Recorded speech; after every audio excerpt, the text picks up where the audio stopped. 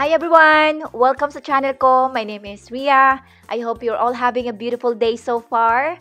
In this video ay gagawa tayo ng masarap. Yes, masarap. Talagang exage. Kasi naman masarap talaga ang Oreo cookie balls na ito. Madali lang itong gawin. Basta gayahin nyo lang yung mga sangkap na ginagamit ko at sure na masarap ang kakalabasan. Alright, so mag-umpisa tayo sa mga sangkap. First off, kailangan natin ng, of course, Oreo cookies, cream cheese, melted butter, at pistachio. Sa lista ng mga sangkap, kindly check ang description box below. Alright, so dito gumamit ako ng food processor.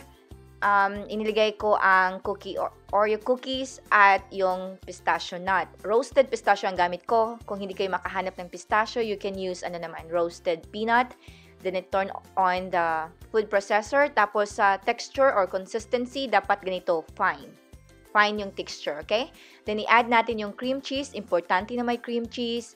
Then yung melted butter. And then i-turn on na naman natin ang food processor hanggang sa ma-well combined or ma-thoroughly mix ang lahat ng mga sangkap katulad nito. Yan.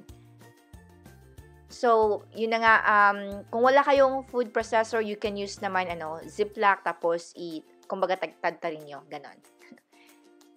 And this is what it looks like. Ito yung consistency or texture na gusto natin. Dito, kinakain ko yan, tinitikman ko, masarap. So, tinatransfer ko lang yan in a bowl, then i-roll natin ito into, I would say,